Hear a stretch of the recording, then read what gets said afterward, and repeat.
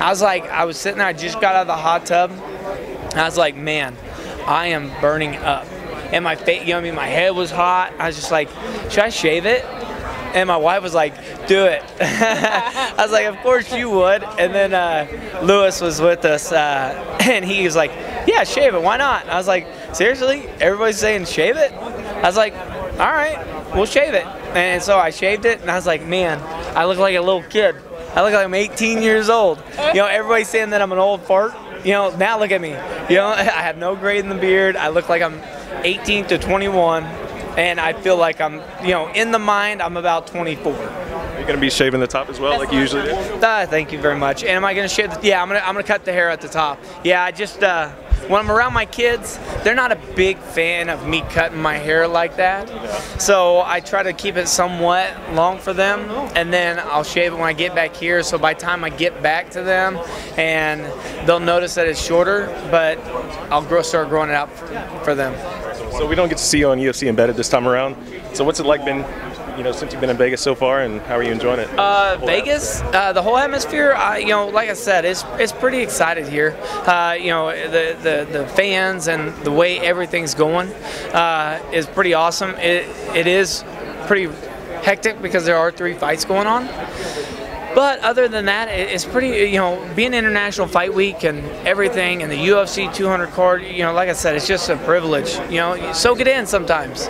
You know, sometimes we, as fighters, we just, it's another card, it's another card, it's another card. And this time, you know, I haven't really done much because it's Vegas and it's 105 or feels like 140 outside. But, you know, I've been walking around doing some things, so I enjoy Vegas. Looking forward to that early weigh-in, right? Oh yeah, I can't wait. You know, by 10 o'clock I already have 1 meal down. By the time we come to the main weigh-ins, I'll already have my 2nd meal down.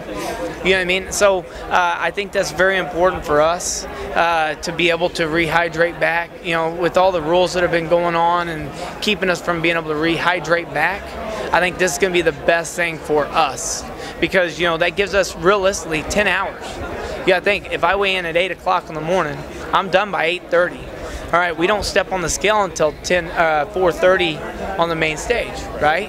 So that right there, then you got to do an hour. You know, it takes about an hour for all the media, and not only that, but also Dana White speech and all that kind of stuff. So it just, you know, by 6 o'clock, you're finally getting to your hotel room. So from 8 to 6, that's a lot of time to rehydrate, and also not only that, but like I said, when we come here, we'll be able to have food if you want to, or drinks. You know, you just can't walk up on the stage with them, but it's going to help us. It's definitely a 100% plus for us. So in that time window, you do plan on being there first, right at 8 o'clock? Oh yeah, I'll be there first because like I said, tomorrow I plan on only losing like 3 pounds tomorrow. That's all I have to lose. So I'm pretty excited about that. 3 pounds and nothing to do all day, but lose weight. I might, it's going to be very nice. And like I said, I'll be able to go to bed at 71, wake up at 70, drink a little bit of water, go down there, weigh in, and then start my process over.